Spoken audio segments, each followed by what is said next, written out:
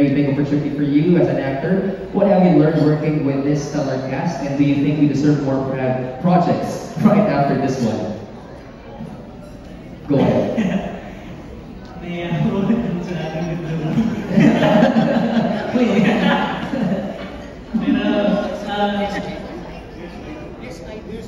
Yes, I do. Yes! Claim it! Yes, you do. Okay. Oo, you have to claim it. But ano ba yung pakiramdam mo na people know, especially your co-actor says, yes, you do. Okay, kailangan mo i-claim yan kasi you have that talent, you have that potential. Pero, thank you. Thank you. Sa natutunan ko sa kanila, napakaraming bagay ito. Simula nung nagpunta ako sa Europe. Nagpunta namin sa Europe kasi every scene na magkakasama kami or hindi ako kasama, talagang tinitignan ko lang po sila. And nakikita ko yung pagiging professional talaga nila sa work and kung gaano sila kaseryoso sa craft nila. Actually, kahapon lang yata nagkausap kami ni Josh about sa work. So, parang sabi niya, pagpatuloy yung alam nyo yung ganito, maging professional lang din talaga and pagtuunan ng pansin yung mga projects na ginagawa. Hindi lang yung dahil meron ka, kampanya ka na. Ganun. Kaya yun, maraming bagay na natulungan ko sa akin. Oh, there we go. We got a family here. At Kuya Joshua na. Bakit na Joshua? From the kid inside PBB house. Thank you, Will. And speaking of Josh, we got a question for Joshua Garcia from Kuya Alan Santon. I think it was Kuya Alan. Of Stars Totog.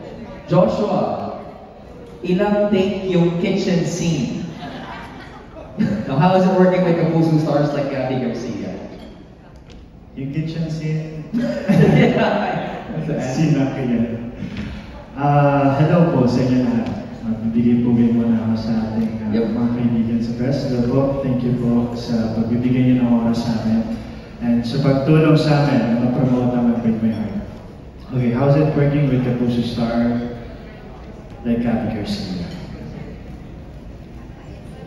Parang papasok si David la for falling in love. Kasi falling in love. Especially with that look.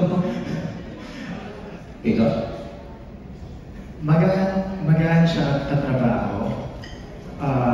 Siya yung masasabi ko na feeling ko close pa rin kami pagkatapos nitong show. Namin, nagkaibigan pa rin kami. And magaan siya dun sa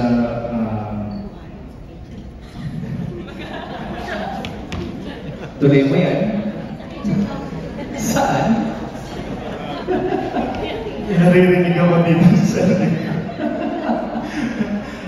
sa rest of magaan siya kasi nakakapag-open up ako sa kanya. Diba, nag-shoot kami abroad, nag-shoot kami, malayo kami sa Pilipinas. Siyempre, hindi mo maiwasan na mag-miss yung pamilya mo, diba? And Gabby and Ate Jodi, sila yung nandiyan para makinig ng mga kung ano-anong storya ko. And as an actor, sobrang giving and professional siya. At mahalaga siya, sobrang pinupunasan niya ako ng pawis. Wow! Pinapakain niya ako. Totoo yan?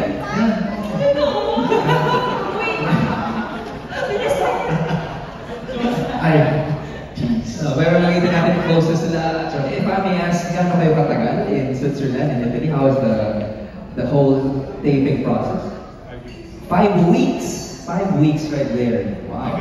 Tagal. That's why you can definitely say, buti na lang may mga karamay ka, may mga kausap ka. Hindi lang silang dalawa. Buong cast. Buong cast na nandun. Nagdadamayan kami. That's good. That's very good. All right. Now, let's ask Miss Jodi Santamaria, and this question comes from Janice Navida of Bulgar. Okay. The question, Miss Jodi, is how does it feel kissing a younger leading man? And how did you prepare for the scene? Ang kasagutan, nalalaman natin sa pagbabalik na. May cue ka pala. Alright. Can't wait to hear the answer to this question.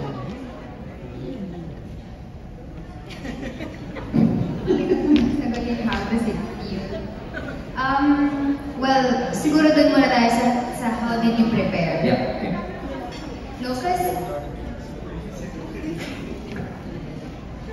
I guess,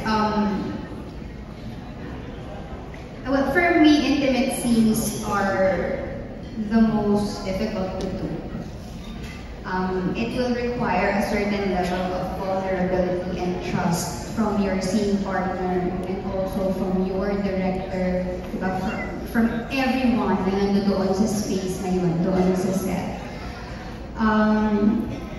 Of course, as actors, we deliver what's required from us.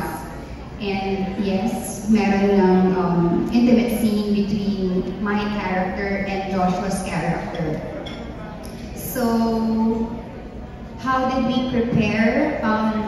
They provided naman a sensuality workshop before we left for Europe. Nakatulong yung discussion about boundaries and what you're comfortable and not so comfortable doing during the scene, ganyan. So that's one of the preparations that I did and we did for the scene. And it's always reminding yourself that you are not doing this as you, that you are in the scene as your character. So yun yung preparation na ginawa namin for that one. Mga limitations. And the directors actually respected that one too. Oh, because I remember when we did the sensuality workshop, Direct Manny and Direct Dolly were present and so very hands-on talaga lahat. yeah, so lahat talaga diniscuss, nag-usapan, and even before the scene was shot, gina-discuss pa din yun. Kasi sometimes nag-iiba pag nandoon na sa set, depende yan sa, let's say, camera placement, blocking, ganyan. But I'm just glad na si Josh is very respectful and he made the scene bearable. And of course, to our directors, Direct Manny and Direct Dolly, na inalagaan din naman yung eksena to make it, artistic. Yes. At hindi siya maging parang yun. Yes. We understand. We understand. And we can't highlight enough, how professional this group is, this family is. Kasi kayo na pa sasabi, very professional. So, this is true, lahat talaga. And what you will be seeing on Saturday and Monday will be the best, one of the best series, actually, na makikita nyo. Alright, thank you so much, Ms. Jodi. Now, let's go to Joshua Garcia. Okay, from Miss Jodi Bonifacio, nakita pa ni Ate Julie, from Bulgar. What was the craziest thing you did when you were heartbroken, and when? What was the craziest na? Craziest thing? Look, ano yun? Okay, base sa natatandaan ko, ano ba yung last ko? Nag-pandemic kasi na rin. So nung time na yun, craziest thing is yung feeling ko yun, inaabot ako ng 2 araw sa computer na walang liguan. Crazy yun. Diba? Crazy talaga yun. Walang kaya. I would affirm na crazy yun. Pero diba, yung mga ganun talaga lahat ng tao, just to cope dun sa nararamdaman nila. And yung computer nakatulong sa akin. It's an escape for me. So it's a personal record. Pero actually, hindi pala siya nakatulong. Kasi naging escape siya dun sa nararamdaman ko. Nung nagsawa ako sa computer, mas dun ko naramdaman lahat. Dun ko na-process lahat. Ayun. Doon mo na unbreak yung heart mo. Na-process na. Yung hinalak siya. Gotcha, brother. Alright, thank you. And